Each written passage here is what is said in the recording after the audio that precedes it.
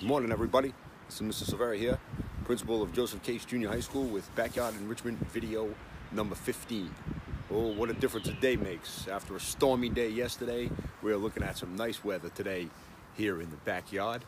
Not too bad with the wind. We lost power here at my house for about 2 hours, maybe from 1:30 to about 3:30. That wasn't bad. During that time, what we did is we played a little Stratego, me and Jake. Jake really beat me up badly on that one.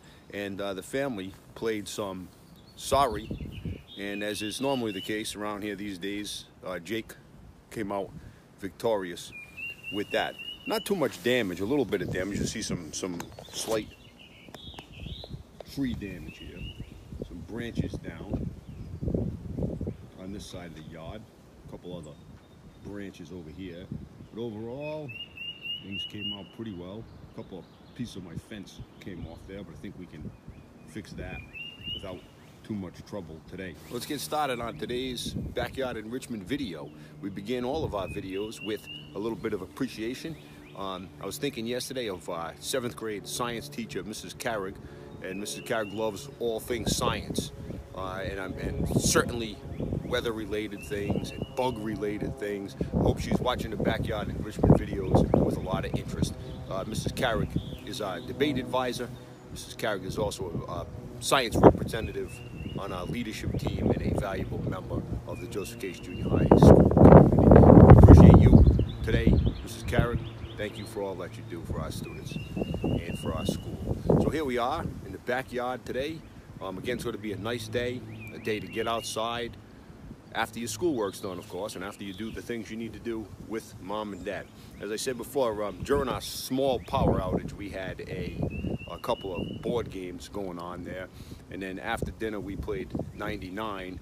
A bad night again at the card table for Mr. Silvera, and Mrs. Silvera is actually victorious in the game of 99 last night. Hopefully when the work is done today, we'll be able to have some fun out in the yard, maybe a board game after dinner, as we've been doing recently as well. Well, for today's Backyard Enrichment video, during the storm yesterday, we had a rather interesting visitor stop by the yard, and we'll take a look at that. This visitor actually once a year also stops by our school. Huh, interesting.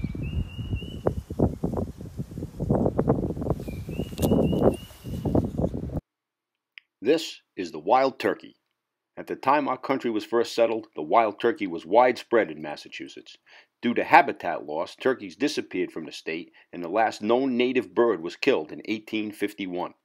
In the 1970s, mass wildlife biologists trapped 37 turkeys in New York and released them in the Berkshires. The new flock grew in what was an ideal mix of agricultural and forested lands, and by the fall of 1978, the estimated population was about 1,000 birds. With birds also moving in from adjacent states, turkeys soon ranged throughout most parts of Massachusetts west of the Connecticut River. In-state transplants of the birds, conducted until 1996, continued to expand their range into the central, northeastern, and southeastern parts of the state.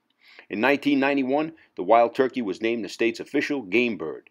The estimated population now between 30,000 and 35,000 birds. Wild turkeys are an important natural resource. They are classified as game birds, for which a management program and regulated hunting seasons have been established. The wild turkey is a black to blackish bronze with white wing bars, blackish brown tail feathers, and a bluish gray to red head. Toms, or male wild turkeys, weigh about 16 to 25 pounds. They sport a hair-like beard, which protrudes from the breastbone. Females, called hens, are smaller, about 9 to 12 pounds, and are generally less conspicuous, typically dull brown with a bluish-gray head. Wild turkeys are active during the day, roosting in large trees at night to avoid predators. Gobbling during breeding season usually starts in March and can last through May. This is when the males puff out their feathers, fan their tails, and attract females. Hens lay eggs after the first mating.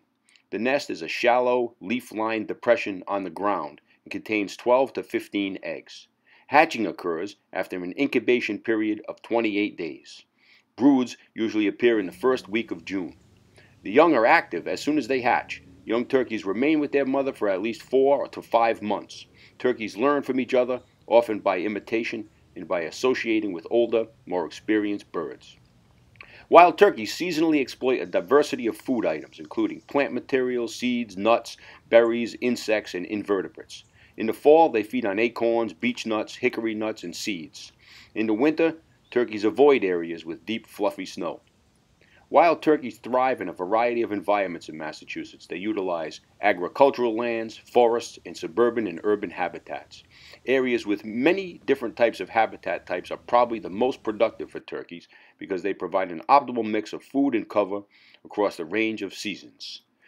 Turkeys in suburban and urban areas rely heavily on birdseed located in and around bird feeders and can become quite habituated to specific locations.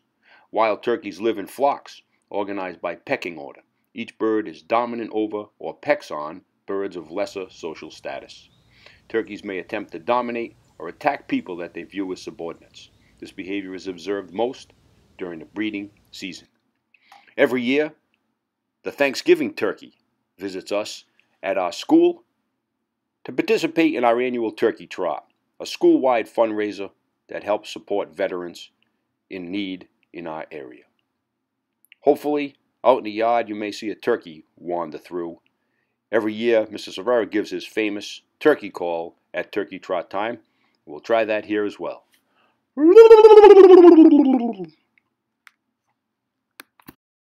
Our backyard enrichment video for today. I hope you enjoyed it. Thanks for watching. I'll be back with you again tomorrow, and remember, as always, we're all in this together. Today and every day, we're all Cardinals. Have a great day today. Hopefully you'll be able to get out in the yard and see what visitors stop by your yard. Have a good day.